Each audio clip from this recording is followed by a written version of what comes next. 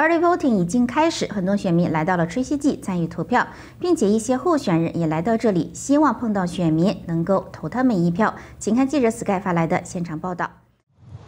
How are you doing, Mr. Gentleman? I'm doing fine, ma'am. And yourself? Yes, thank you. So I know you want an election for Precinct 5, right? Yes, ma'am. Yes, can you talk about why you want to be a politician, why you want to vote? Yes, ma'am. First of all, I'm Jerome Moore. I'm running for Harris County Council Precinct 5 to make this precinct a safer place to live for your family and mine. I will significantly reduce the violent crimes on the streets of Precinct 5. Okay. I will add, okay. I thought you wanted me to tell you everything about it.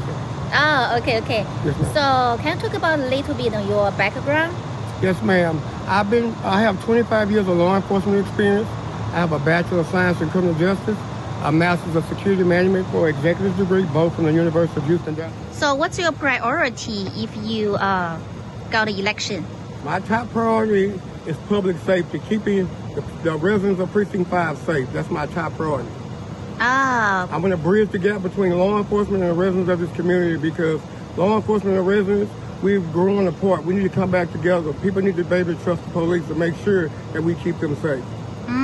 So can you talk about where is Precinct 5? Precinct 5 is 374 square miles.